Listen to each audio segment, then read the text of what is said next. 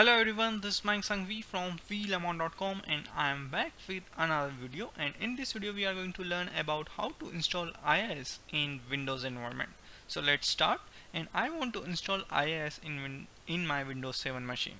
The steps to install IIS in Windows 7 and Windows 8 are same. So let's start. First I want to open control panel, and you can open control panel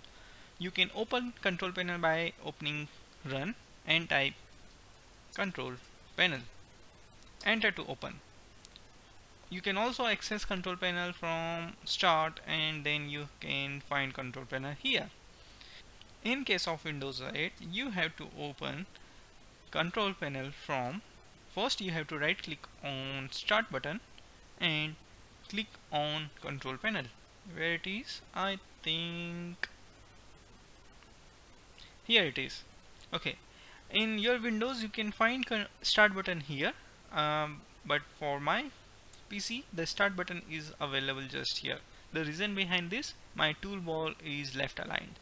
Okay, great. So open Windows 7 machine, and now I want to install IIS in my Windows 7.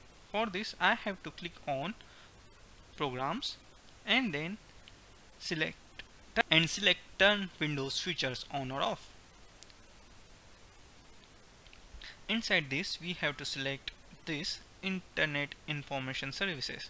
If you want additional services, then you can also install the additional services such as FTP, Worldwide Management Tool, or Worldwide Services, Application Development Features. If you want to use it with PHP, then you have to install all this CGI, ASPI. If you want to install .NET ASP, then you can install all this stuff. So right now I am going to install only IIS. So for this I am going to check only this and click on OK to install IIS. Now it will take some time, so we have to wait. And finally our IIS is installed successfully, and you can not get any confirm dialog box. Once the installation is completed, there your turn Windows features on or off Windows automatic going to be closed. Okay, now next thing we have to start IIS.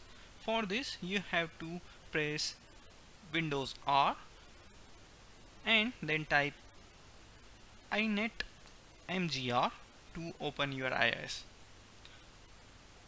Another method to open IIS is you have to go in control panel. Inside control panel you can visit system and security, and inside system and security you can find your IIS shortcut inside administrator tools, and here is our IIS shortcut, Internet Information Services IIS Manager. You can right click on this and just place a shortcut on desktop, so you can easily able to access IIS easily. So right click and send to desktop, create a shortcut, or you can say right click, I want to pin this to taskbar, I want to pin this on start menu. Okay, when you say right click and say pin to taskbar, it is going to create a shortcut on your taskbar. For start menu you can check your IIS manager in the start menu. Okay, so our IIS is starting. Let me try once more. Click on OK to start.